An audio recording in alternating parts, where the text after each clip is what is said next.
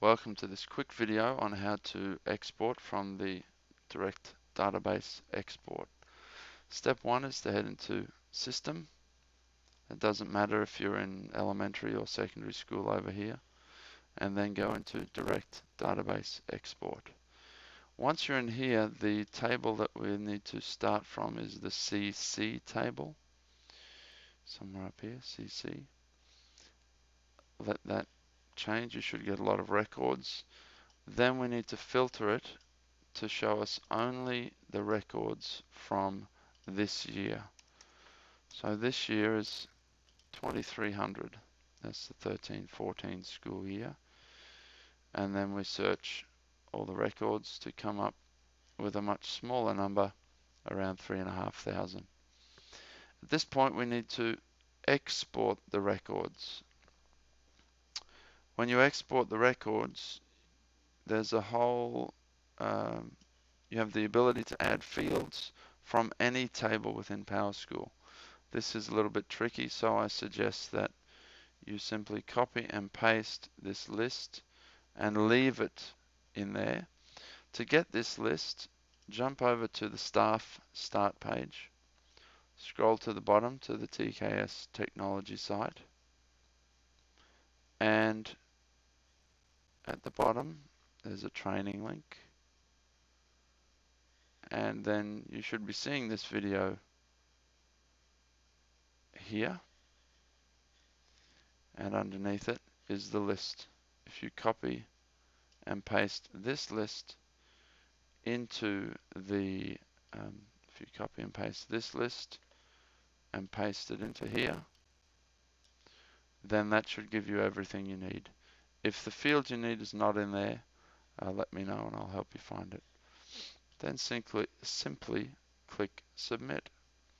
Depending on the browser you'll use, it'll actually either show you a big list of data here. Ideally you want to save it as a file because then it's much easier to work with in Excel.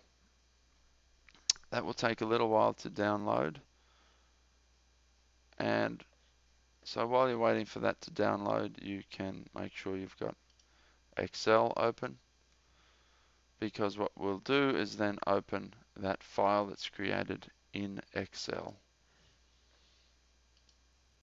So there it is. I'll go and find it. Here it is here.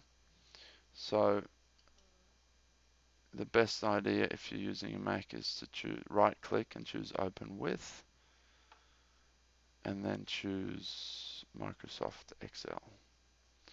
That will give you a full export of all students currently enrolled this year and all of their class data. So that will show student ID, the student's name, their grade level, nationality, date of birth, moving over to parent, mum and dad information, phone numbers. Expression is the period in which the class meets. If we move that down to secondary, you'll see some changes. So for example, this class, Salman meets with Chris Strite for math during block or periods 3 and 4 of a day 2, which is a B, and that's the course code, etc. Then you can simply set up the filters in the top row so that you can then sort them based on student number, date of birth, grade level, course name. Thank you for watching. That's a quick tutorial on using the direct database export in Powerschool.